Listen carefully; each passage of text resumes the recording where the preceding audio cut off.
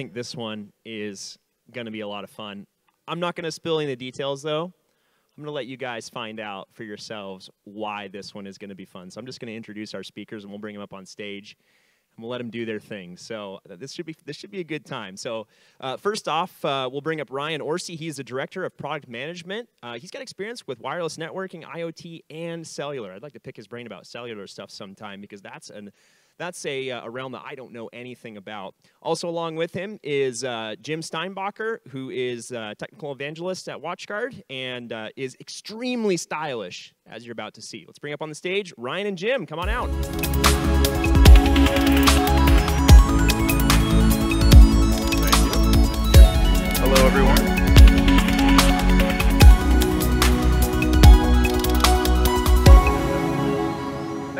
That came out nifty. That came out really nifty. That's nice.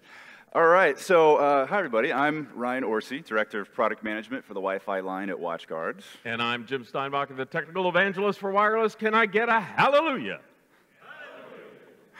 And can I get a selfie, guys? Hey, Jim, hold on. Stay right there. Stay right there. Let me get you, buddy. There we are. Hands up, guys. Hands up. And this side of the room, too. This is for social, so hopefully you're okay with that, guys. Awesome. Well, hey, we're here to talk to you all about an area of research we've been doing for, gosh, a couple of years now. And it's a very, very important area in our minds. You know, WatchGuard is a security company. My background, as you heard in the intro, is very antenna science, RF, electromagnetism. And I joined WatchGuard to lead their product line, wondering why would a security company suddenly care about Wi-Fi? And along the way, I've learned a lot, and I've learned that we need your help. We need your involvement into potentially something that we might have thought have been kind of closed book many moons ago. I don't think it is, and you're going to hear from Jim as well. It's not a closed book. So one of the things to really kind of kick our discussion off is not Dropbox. Shame on you, Dropbox. Nor is it that other one. Is that Wi-Fi hacking, right? This is an area, being a security company, we constantly look at attack surfaces and attack vectors and something called the kill chain and where threats could be prevented at what layer in the kill chain. Wi-Fi hacking is absolutely all around us, usually in public spaces, more so than private spaces, but it's moving into private spaces as well. And the reality that we all face is if you've ever connected, to a public Wi-Fi, and I know in this room, everybody knows the term VPN. This discussion is not about VPN, just to kind of clear that out of the way. But if you have not used a VPN, or your significant others, or your children, or your aunts and uncles and brothers and sisters that aren't so technically astute as yourselves, they don't typically use VPNs. Actually, only 5% of the US uses VPN connections. Probably been exposed to some nasty things on public Wi-Fi.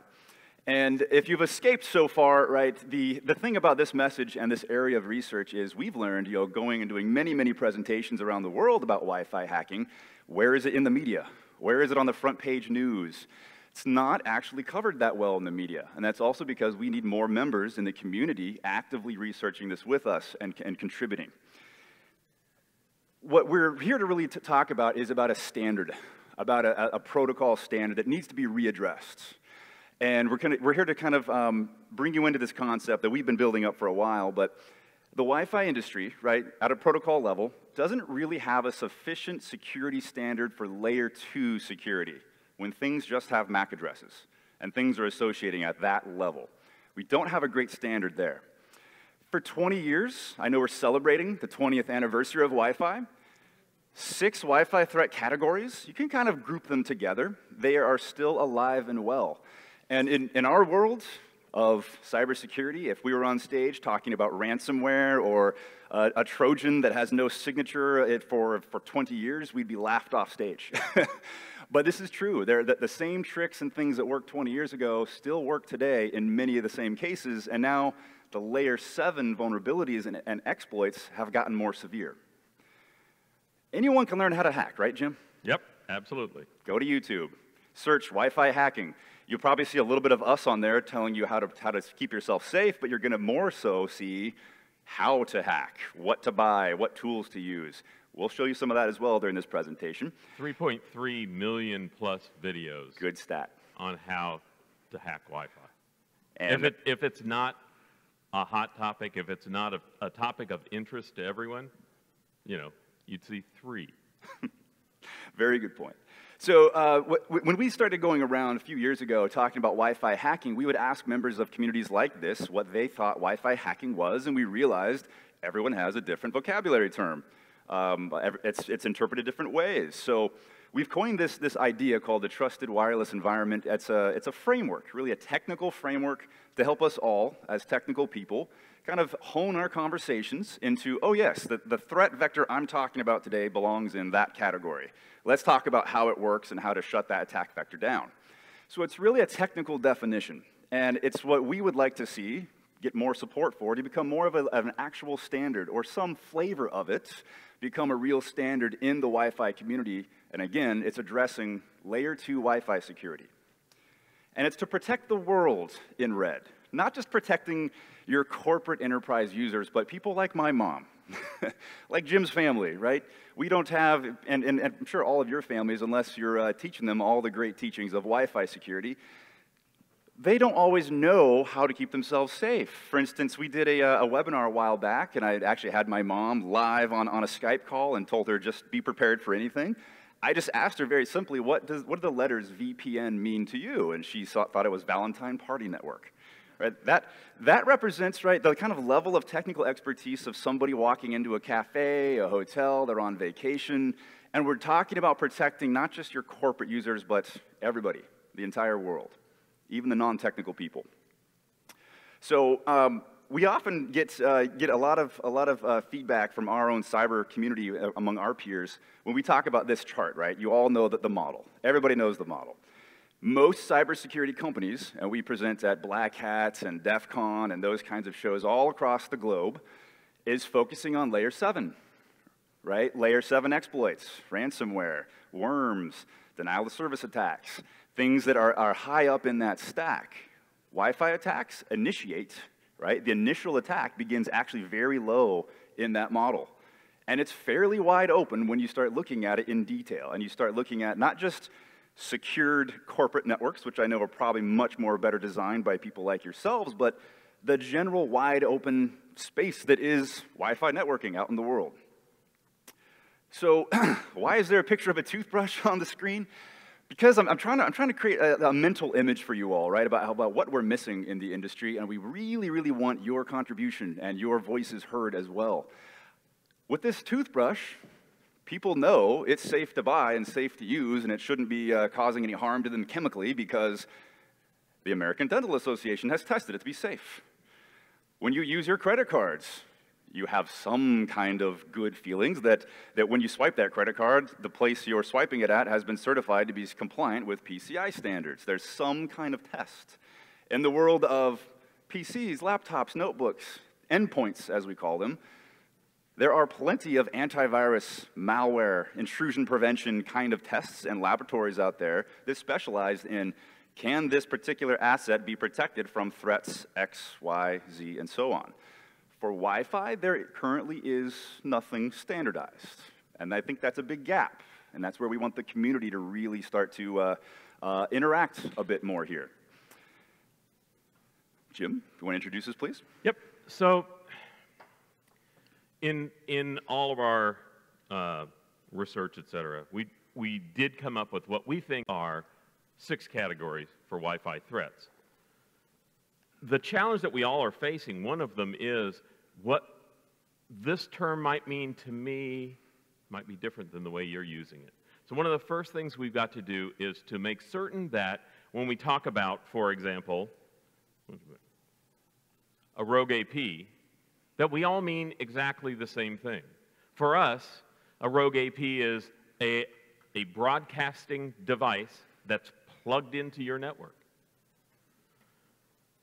We need to talk about the attacks.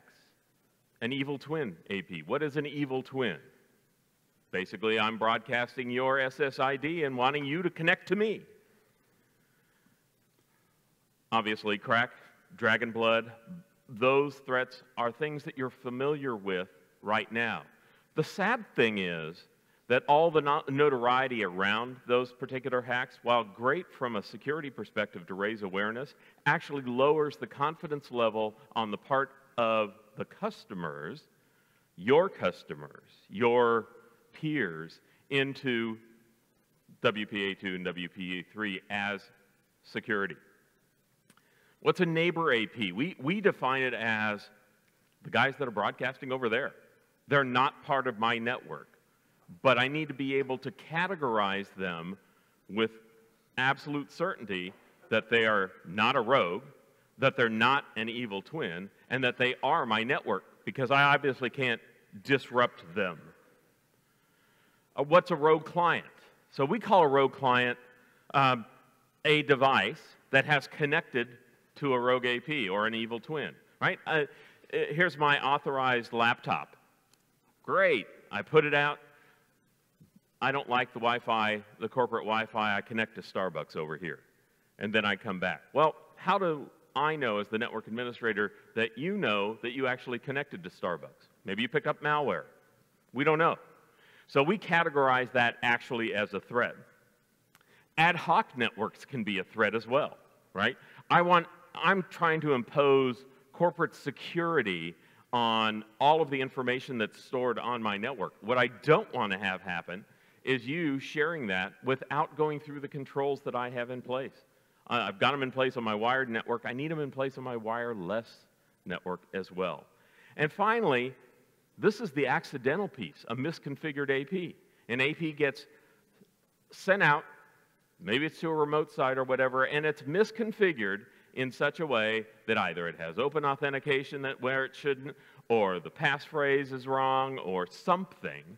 But that misconfigured AP creates another opportunity vector for someone to actually go in and attack your network. Already heard a complaint on Twitter. You're running a damn karma attack. Yes, I am, right? We're all Wi-Fi professionals. It's child's play, right? What do? I happen to have a Wi-Fi pineapple running. You could be using, Kali, you could use anything that's set up to create a karma attack. Hacker listens for your SSID that's going out in your probe request, copies it down, uses those, rebroadcasts them with open authentication. Your client, your smartphone, auto-joins the network. We don't think about that. We might, right? Because we're the wireless professionals.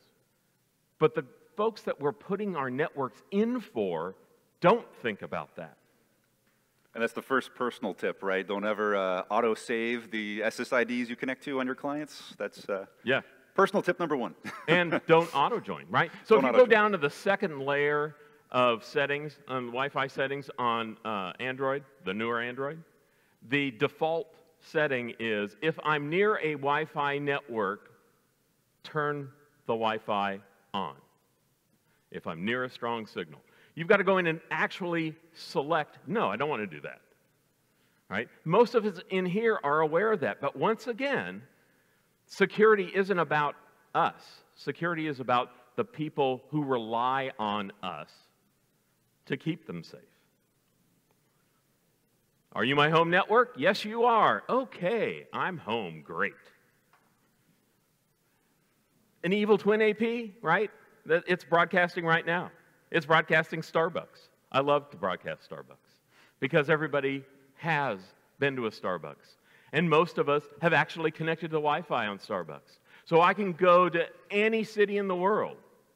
And the fact that there's 13,500 Starbucks in the US and another 13,500 in the rest of the world, odds are I'm going to get someone with a karma attack. And it's also, I'd say, the nastiest one, right, Jim? Right. Of the six, you guys saw that slide, Crack and Dragon Blood. The attack starts with a man-in-the-middle position, which typically you're spoofing the MAC address of a legitimate BSS ID, and that is an evil twin, right? So if your systems are not detecting that happening, MAC spoofing, evil twin association, you're taken. You're right? caught. You're caught. And remember, most people's phones, for example, aren't encrypted. So once you've connected, if I'm live hacking you, I can go in and take a look at, just rummage around, see what's in your phone. Grab contacts, grab email addresses, grab credit card numbers. Whatever is stored in there, there's a good chance that I have access to it. But also remember that if you've connected, all that data stream is flowing through the Pineapple. Pineapple does a great job of logging. It'll just log and log and log. And if you get the 2.4 only, the little guy, the Nano, it'll run for almost a week on a beefy little battery. So as the hacker, they just go and put it somewhere, hide it behind a wall, set it in a closet, and let it run, and then have access again to go back and grab it. Right? These are attacks that have been around for 20 years, and they're still around. And we are vulnerable. Because when we leave our hotel room, maybe we had our Wi-Fi on upstairs, and we walk down here, and then you get caught with my karma attack. Which SSID is real? I don't know. And your phone doesn't know either. So we've seen these attacks in the media, right? Oh no, WPA2's been cracked. For over 10 years. Oh no, the Russians, the bad guys, they used these attacks, legitimate attacks, to get in and get real information from the UN doping. Did you guys see that news when it came out? Show of hands. Couple. See it in the back, but it doesn't make very widespread news, does it? Right. And we're the security guys, right? And they were literally putting these things in the back of cars with log periodic antennas, pointing them at hotel conferences like this at people like us, right? Capturing authentication and credentials. And that's the other thing to remember. And when I go out and talk to folks, they think, oh, if I'm being hacked, they're hacking me right now. But that's not the case, right?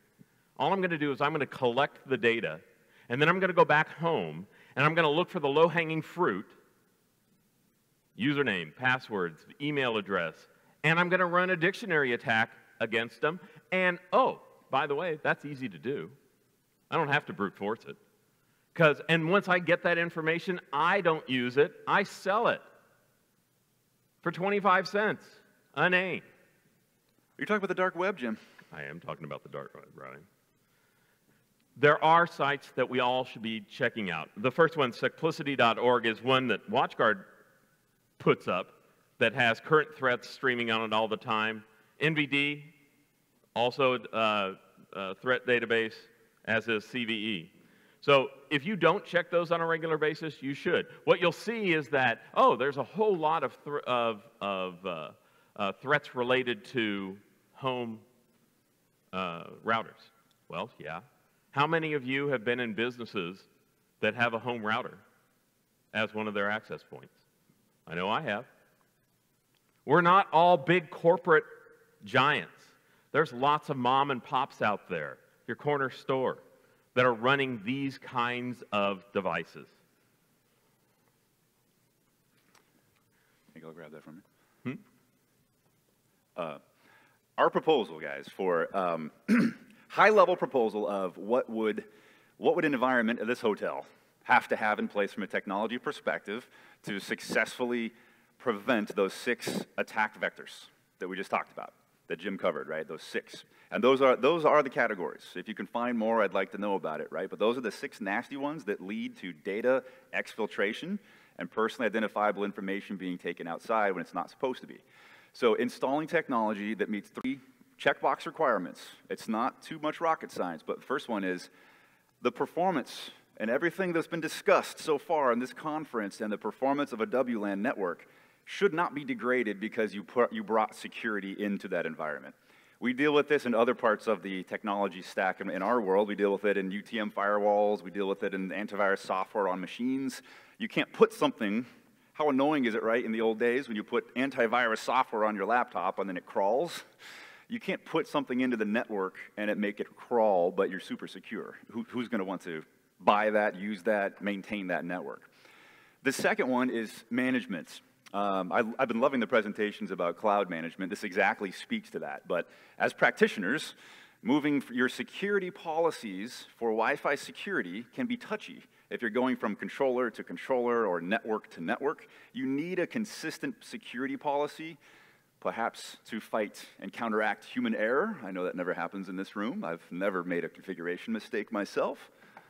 But that's the reason why that requirement is there. You shouldn't have to replicate manually your security policy for Wi-Fi onto different networks that are your control. And the third one's probably the most important. It's black and white. It's yes or no. It's a binary answer.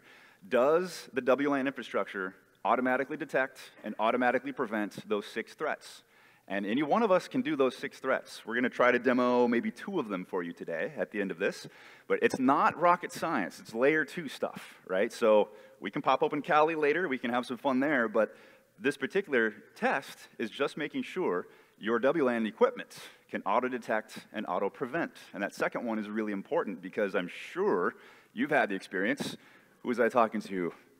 Heather back there. Where'd she go? There she is. Dealing with large conferences like Black Hat, being the Wi-Fi provider that Ruckus is out there, she probably has to deal with this junk way more than we've ever had to in our world at WatchGuard, right? But that's what we're talking about. The system can automatically take care of this for you because it gets beyond human possibility to respond quick enough to stop data exfiltration and personal identifiable information leaving when it shouldn't be. We do have a suggestion here for you all, and that site, secplicity.org, a great site to submit to us, by the way. You can submit an article, submit a research paper to us. We'd love to take that and post it and put it on social and interact. We have a little demonstration here on a video, and then I'll also try it in this hotel because I don't actually know if this hotel has evil twin prevention. Does it? I don't know. We're going to actually show you how to do that. It's very simple. The way we've been doing this at WatchGuard with our sales engineers and our resellers around the world is go into an environment, bring your Pineapple. You can get a Pineapple Nano online for like 99 bucks. Only hack yourself. So I'm going to use my phone, and this is only going to be allowed for my phone's MAC address via MAC filtering to ever associate to it. So no one else can ever associate to it. And what you do is you first associate your phone to the legitimate Wi-Fi network, and then you turn on your Pineapple and broadcast the same name.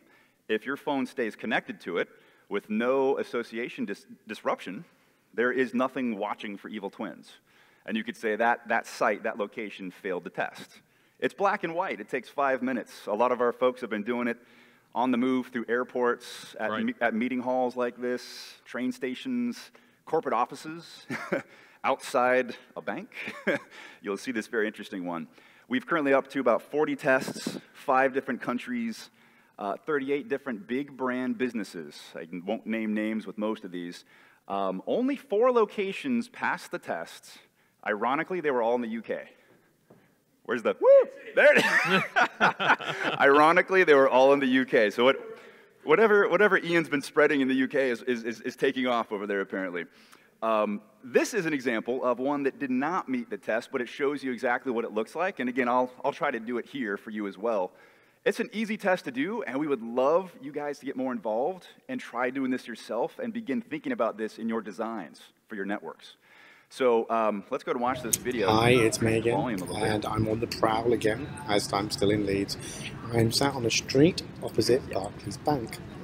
Yes, I'm actually opposite Barclays Bank. They're closed at the moment, and I'm actually, just to show you, let's have a look. There you go, Barclays. Lovely summer afternoon. So, let's do the TWE hack.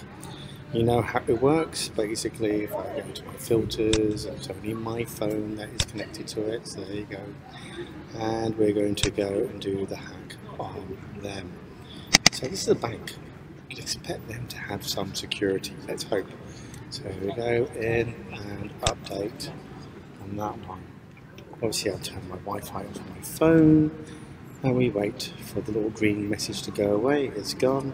And now turn it back on again. And we wait for it to join back to their Wi-Fi. Let's see what happens. I'm waiting. There we go. And boom! There you go. 172.16.42.174. So, Barclays, you have my money. You have free Wi-Fi, but it's not secure. That's not good. I'd expect better from a bank. There you go. See you later. Bye. Just a quick example, but what he did, right, was he authenticated his client to that. It's an open SSID, right? So he's now a known client connected to that system. He just broadcast the same SSID, did not even spoof the MAC address or the BSSID, didn't spoof it.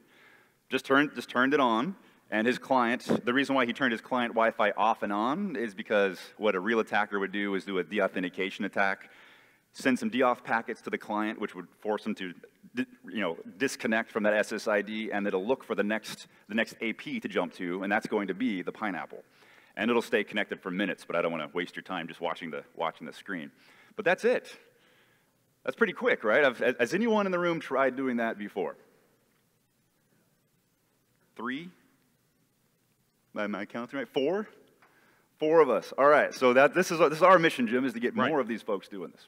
And I'll point out that the other thing that we should do, and be publicly advertising that we've done it, is, I'm fortunate enough to get to travel through all different parts of the world. So I'm in airport lounges, I'm in airports themselves. I just go in and I do a scan, right? I use Adrian's tool, I use someone else's tool, and I scan what's in the RF space right then and there. And I will tell you from personal experience that 90% of the time in the airports that I'm in, I see an evil twin operating. How do I know it is? Because some of these guys aren't very sophisticated, right? I'm running in this hotel or in this airport, I'm running Aruba, right? They don't even bother to spoof the address. They're just spoofing the MAC address. They're just spoofing the SSID. And so I encourage you all, whenever you're in these public spaces, take a look. See what's there, right? Constantly be checking and take snapshots and post it on social media, because we are the force that can make this change. And we need the media to wake up. We need them to take it. Our corporate overlords truly have had 20 years to do it. And there is no public security that exists. We talk about WPA3 and our peers even, not the Wi-Fi peers, but our other peers, think that we're going to be secure because WPA3 exists. Well, if I'm an evil twin and I'm running WPA3 with a simple password on it, you can connect securely. So now but you still are connected to an evil twin. And more importantly, just the evil twin can downgrade to WPA2, and WPA3 has a backwards compatibility spec in it, right? So that's going to be an easy one to defeat. What Jim said about the airports. So as you guys fly back home, check out the airport that you land in. Try it. My hometown airport, San Diego, California, got bad press a few years ago. It was the most insecure airport in the U.S. because there was an active evil twin when it wasn't WatchGuard. It was some other security company went through and surveyed like 50 U.S. airports. San Diego was the most insecure. So I keep posting on social every time I fly through there, like, hey, you haven't fixed it yet. But I encourage you guys to do that. You're only testing yourself. You're not touching their data stream. We've had the FBI in the audience a few times. As long as you don't touch the data stream, you're fine. Right? So I highly recommend you checking this out. Now, what we're trying to paint the future view of this, right, of if you do build that trusted wireless environment, or you do put in technology and configure it in a way as a part of your design to auto-detect and prevent those 6 threats, from a technical level, this is sort of what things would be looking like. You have your APs plugged into your switch fabric. The AP is most likely the device or the thing, but it can be other devices possibly in the local network that's actively scanning the wired side, so your Ethernet side of your network, and all the VLANs that's visible, and the wireless airspace, so everything within range. So it's scanning both sides. It's going to be constantly monitoring for those 6 threats.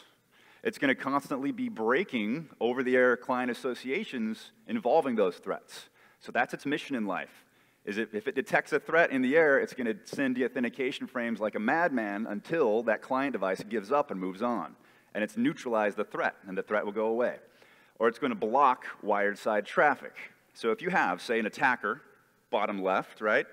One of us messing around, pen testing a network, or a legitimate attacker, and you have some office equipment, some laptops. If the attacker is a wise guy trying to plug something into an Ethernet port they found in the waiting room of a hospital, or an Ethernet port in the movie theater that the IT guys messed up and left open. If they try to plug something in with Ethernet, this device, this technology, most vendor products can do something like this, right? If you configure it this way, you should be implementing a block right there.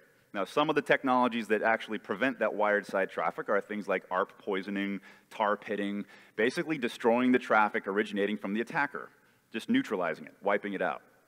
If the attacker comes in with, like you saw our friend Martin from the UK, right, with one of these things, not physically cabled to your network, it's the evil twin, right? It's in the air.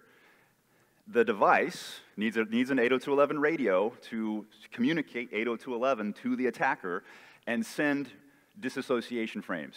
Spoofed disassociation frames are the most effective, right? So the security source would spoof a message saying, source of the attacker, destination victim, please disconnect.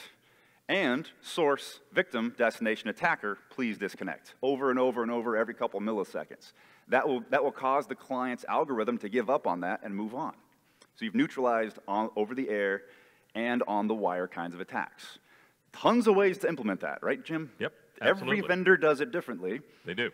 Or they don't do it because, as we argue, right, there is no standard for vendors to develop to.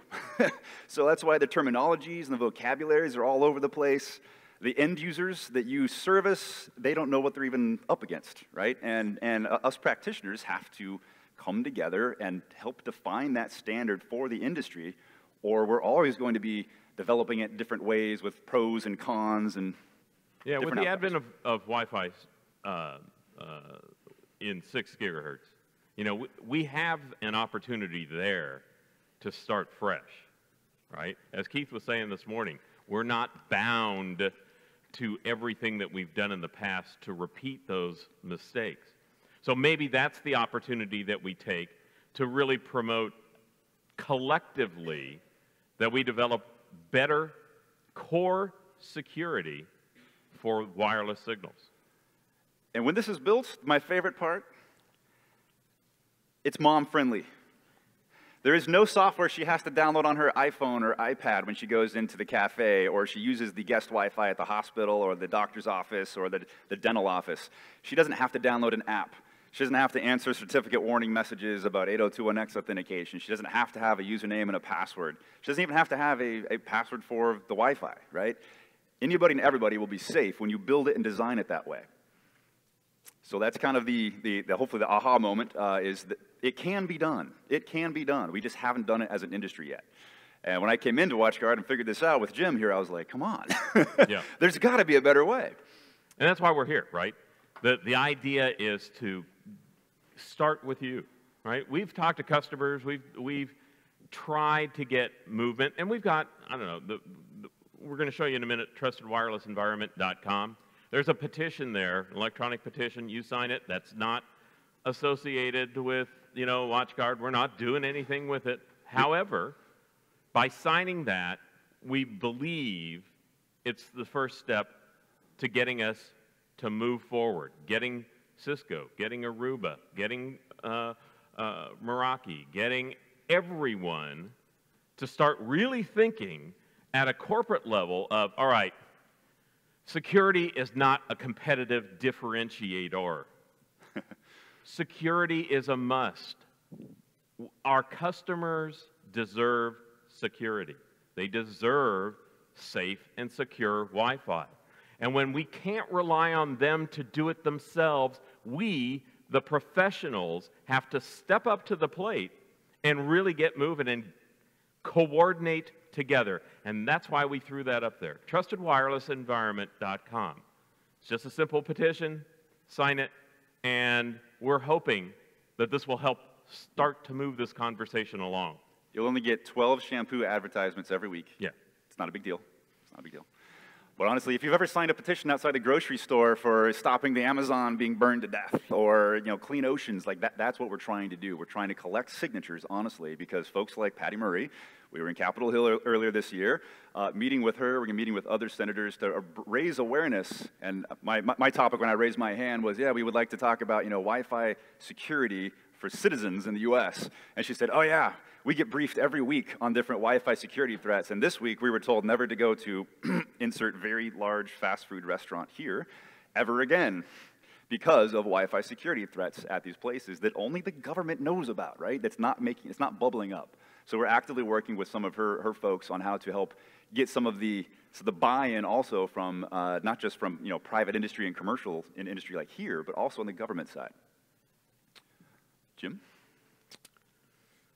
So, Wi-Fi you can trust. We came up with that logo. We could have somebody else have another logo, but that's what we want. We want something that identifies that this network is secure, so that everyone and their mother can literally, when they look at their phone, see that it's secure.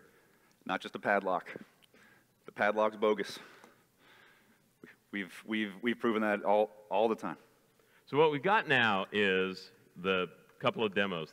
So yes, I'm going to show you that as Wi-Fi professionals, you too can get caught with a karma attack. But easiest way also, if you're doing these, if you do take our advice, do the evil twin tests as you go away, and even your own office environments, check it out. Post your findings on the hashtag #TrustYourWiFi, LinkedIn, Twitter. That'd be a great way for us to stay connected on here after we leave the show, because we're constantly monitoring that hashtag. Here's some links and resources, right? I mentioned NBD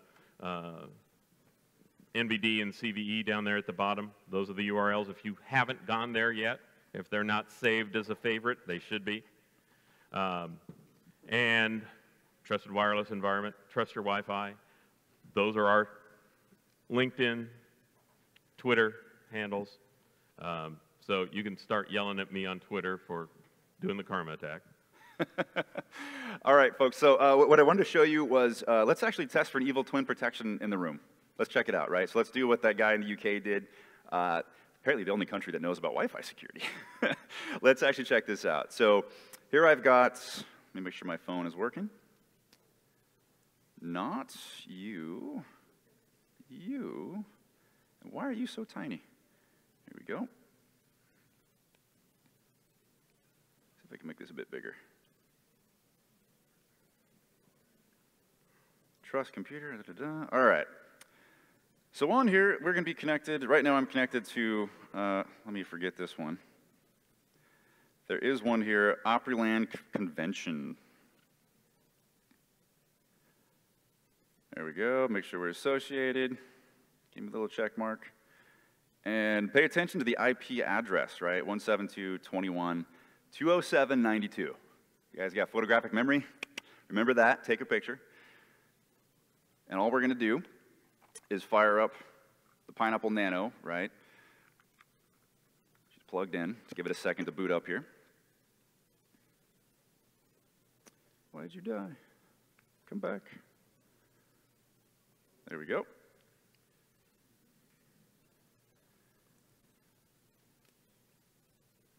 And this is exactly what Martin was doing in the UK. Fire it up, get inside of it. When it's done booting.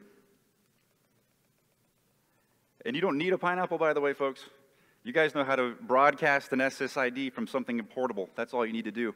There are some Android apps that can do this for you without needing to, I'm still waiting for Apple to not be jailbroken and allow you to do this, right? But you can, of course, broadcast from any kind of radio that you have that can allow you to do that.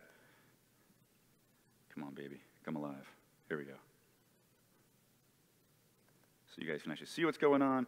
There's no karma, there's none of that stuff going on. I'm just going simply to the network side, and oh look, I was messing with San Diego Airport Wi-Fi before. Let's type in, case sensitive, right? Opryland Convention. Did I get that right? Looks good.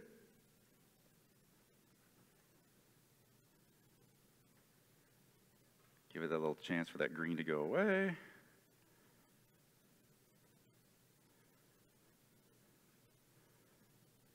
let's flick this thing off. Pretend we got deauthed. Flick it back on.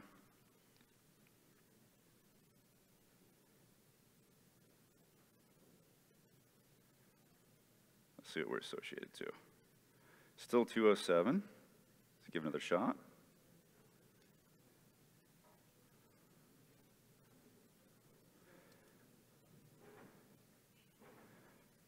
Still 207, so the deauth isn't working yet.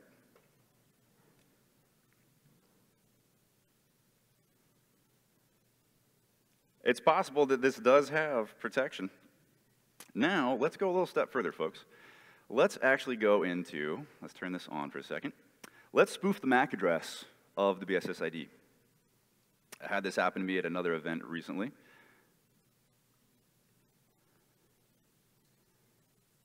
Let's figure out what that's what we want. Oh, come back.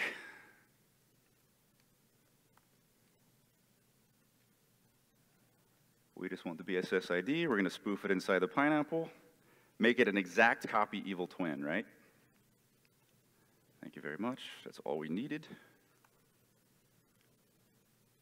9C, 1C.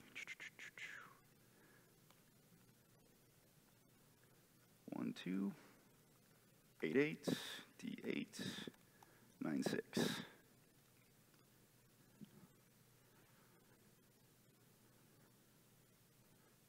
Come on, baby. Come on. Keep thinking. All right, 9C, 1C, 1, 2, 8, 8, D8, 9, 6, exact copy. So if there is evil twin protection, then this still will fail a few more times. Let's check it out.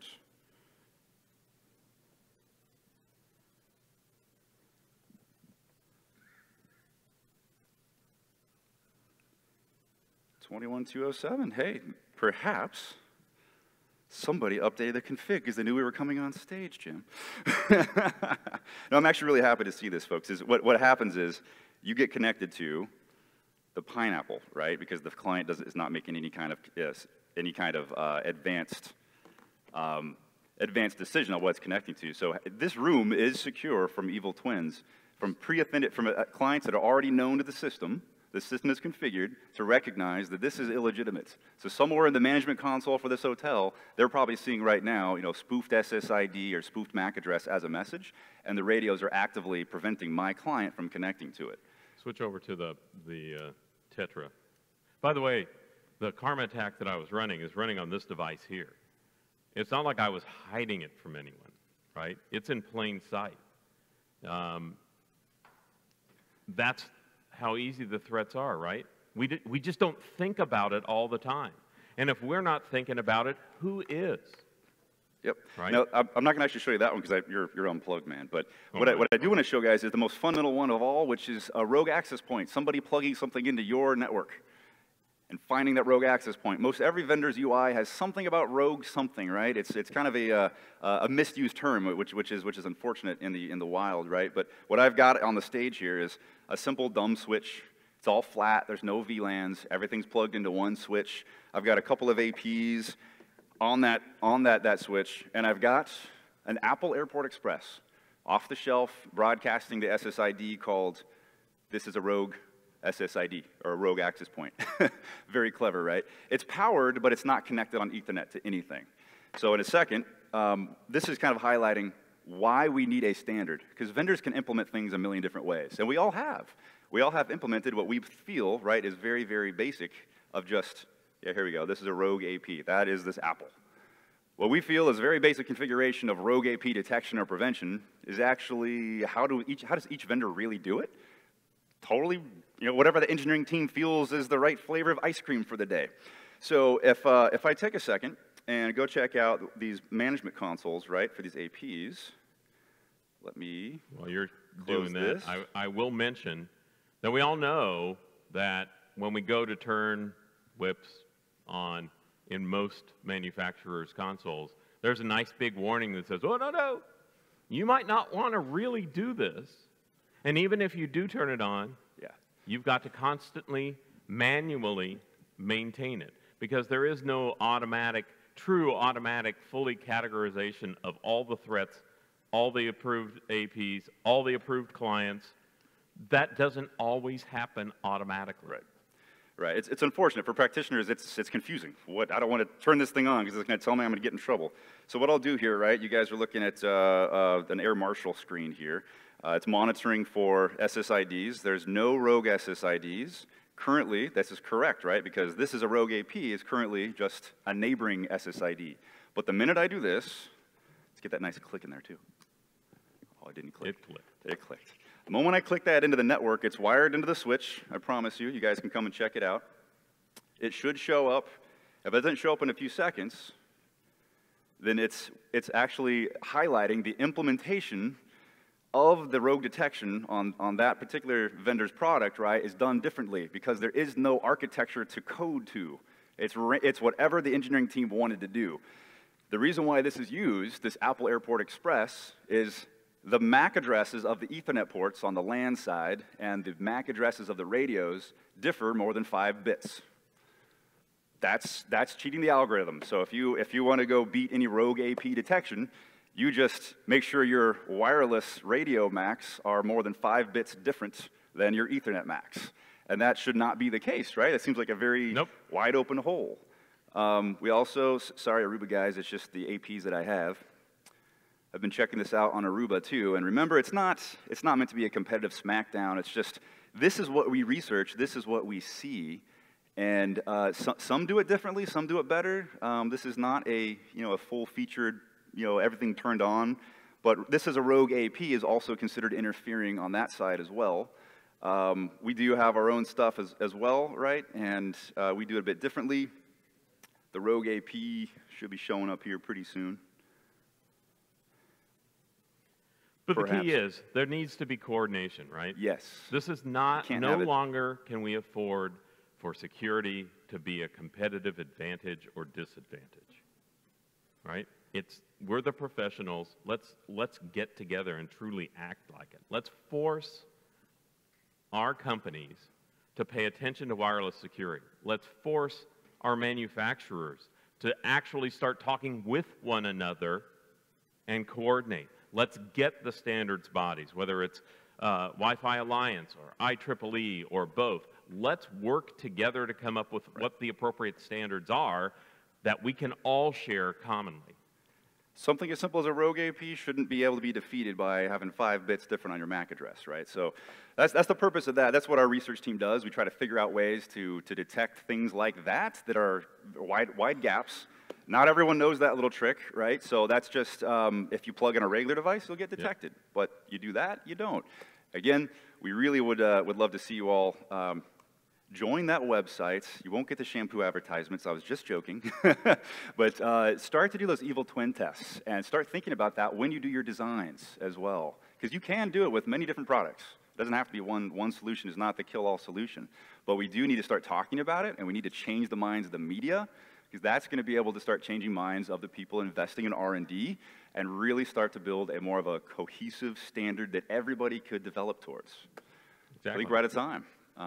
We are. Thank you all for your time and attention. Appreciate that. Any questions, anybody? Did we flip to that? Yeah. Oh, what do we got? Lots of questions. Woo. Wow. Lots of questions. You guys are using the upvote feature. I like that. All right, should we start at the top? Do you guys just want to do Q&A on your own, or do you want my help? No, you guys probably got it, right? I can read. Sorry. Yeah, go for it. How about it? 802.11w was supposed to have fixed some of this despite near zero clients supporting it. What are the other issues with 802.11w? Yeah, it's sad that the adoption never really hit on the client side like it should have, right? Why? I mean, I heard that protocol was a bit heavy on the resource side, and that might have hurt, widespread adoption, just processing power. I think it should be reevaluated. I mean, what do you think, Jim? Yeah, I mean, if you don't get full compliance, then there are still security holes, right? Yep. And so, while some of these things become optional when they really should be mandated, and so I think all of this process needs to be reconsidered and find the ways to really push forward for consistency across all manufacturers, both from a WIPS or a security perspective for clients and for access points themselves. And that last one up here, look, they tried whips in this very hotel. Look what happened to them. I have a problem with the term whips. Our marketing still uses the word whips, but define whips for me real fast. There's no technical definition of exactly what it does, how it works. Yeah, I get that too. Like you're lassoing and whipping people. It's kind of an abused term, right? And that's what we're trying to say. Let's replace that with something that's more concrete, defined at an engineering level, exactly what it does, how it works, and even the client side. It can't just be AP side. You should probably also think of the client. Would you enable automatic protection of a network against rogue APs? I would. Yeah. However, you've got to be careful, right? I can't disrupt my neighbors. So unless you have solid policies in place that the definition of your rogue AP is clear to you and the other network admins, and you carefully monitor the manual systems for rogue AP detection, for authorized clients, etc., then yeah, I say you have to turn it on. In WatchGuard's case and in Arista's case as well, we use a technology that allows us to say definitively, absolutely, this is an authorized AP, this is a neighbor AP. If you're not a friend and you're not a neighbor, then you're the bad guy. And if you're the bad guy and I'm within the constraints, the confines of my building, I can do practically anything I want to you and not break the law. I love this next one, Jim. Shouldn't HTTPS SSL be enough to protect your data in an evil twin scenario? I did this live at RSA a couple years back. Go to BetterCap, and you'll learn all about SSL stripping and then SSL stripping with HSTS bypass. So your web browsers, they're getting smarter now, but they know that if you try to access a website and you're not typing HTTPS right in front of it, that it has a database lookup of, oh, Facebook should actually reply back, even though you hit port 80, it should reply back 443. That's HSTS. HSTS bypass is when the man in the middle is also running a DNS server, and it's resolving bogus domains, bogus FQDNs. So at RSA, what I was showing was grabbing Facebook passwords and Office 365 passwords from being a man in the middle. The client was requesting www.facebook.com, and the man in the middle was resolving facebook.com to the legitimate actual website and presenting it back in the plain text format. So it was stripping all the SSL off. It's true, no one's beat SSL quite yet, right? But that's a trick that if you're running processing power, that man-in-the-middle machine can actually strip that off. Not every website works. It's getting better, but it's still an issue. This is a comment. WPA3 needs a transition mode because of older clients that won't or cannot support it. Will this mean that it's even less secure and more liable to be attacked? Yeah, Google the article that we wrote on this. We said WPA3 is probably less secure because of that downgrade backwards compatibility. Isn't 802.11w mandatory in WPA3 and OWE? I honestly can't remember whether it is or not. Keith, is it? Is it? It is? Yeah. Yes. Thanks, Keith. You had us on that one. I just couldn't remember. Yeah. Okay. I've got a quick question over here. Yeah. This is actually on behalf of JJ, who had to step out for a second. How do you reconcile your recommendations for OTA remediation against the FCC's ruling that organizations don't own their airspace? So the FCC is obviously right. They make the rules.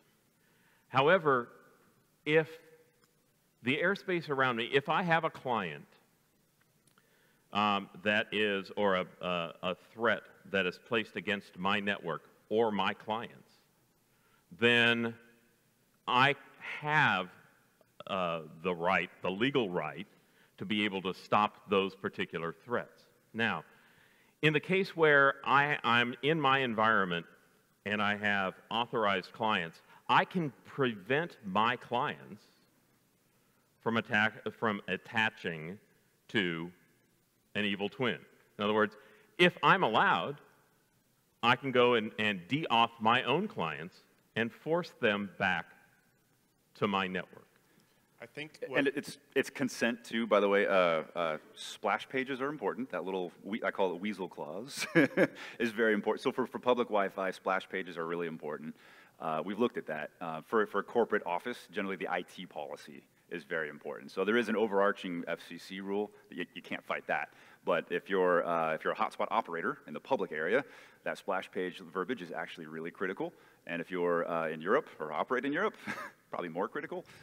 Not related to FCC at all, right? But privacy concerns. That's becoming more and more of an issue. Good question. All right. Anything else? Cool. Thank you all. All right. Thanks, everyone. Hopefully get the Congress